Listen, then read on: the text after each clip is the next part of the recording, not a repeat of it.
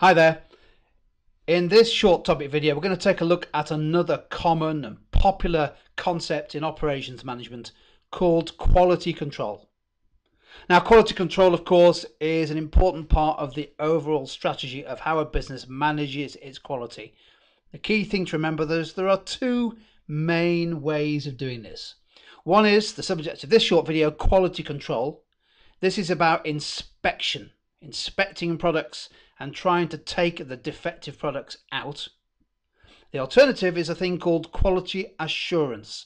Quality assurance isn't about inspection, it's about putting business processes in place that assure the quality of output. In other words, it tries to build quality in and doesn't rely on inspection to take defects out. So quality control, quality assurance sound similar, but they are quite different. Quality control is based on inspection. Quality assurance is based on trying to build quality into the business processes. Quality control can be defined as the process of inspecting products or output to ensure that the output meets the required quality standards. So there's the key word, inspecting. A quick overview of what we mean by quality control. Well, firstly, it's a very traditional and still popular way of trying to manage the level of product quality, and it involves this concept of inspecting, trying to check and look at output as it goes through the production process. The main objective of quality control is to detect defective output rather than allowing it to go out and reach the customer. And of course, it's not always possible to check all the output, so normally this requires some kind of sampling. You take a representative sample of the output to see whether it met the quality standards. Having spotted some substandard output, you remove it and it simply doesn't get to the customer. But of course, what you're really trying to do is to see whether the results of the quality control checking suggest a broader issue with quality in the business. With too much sampling, too much detection, too much inspection, of course, quality control can soon become quite an expensive or costly process. Three main points in the operation when inspection is carried out. Firstly, when the inputs into the production process are received. For example, you might check the quality of the raw materials as they're received. Let's imagine a restaurant here.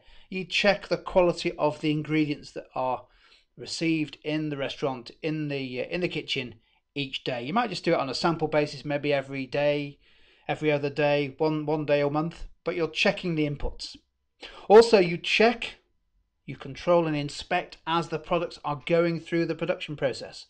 So the chef may be doing some sampling on the stuff that his other team are producing just to see whether it meets the standard. And finally, you also check when products are finished before they get sent to customers. So again, in our case of a restaurant here, the chef may quickly check the final plate before it's sent out to the customer at the table. Now, of course, there are clearly some business benefits of using quality control, and that's the reason why it's so widely used. Perhaps the most important is it tries to make sure that substandard output, products or services that are not fit for what the customer needs and expectations are, it tries to stop them from reaching the customer. And therefore, an unhappy customer receiving a substandard product.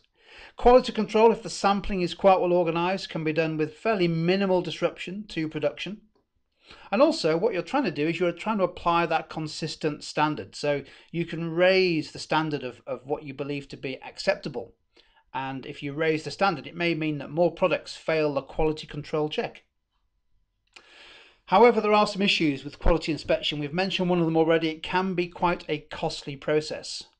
And of course, if it's taking place mainly at the end of the production process, i.e. just before the finished good is sent out, that's potentially too late because you've invested a lot of time and cost in getting the product, the substandard product, to that stage of production.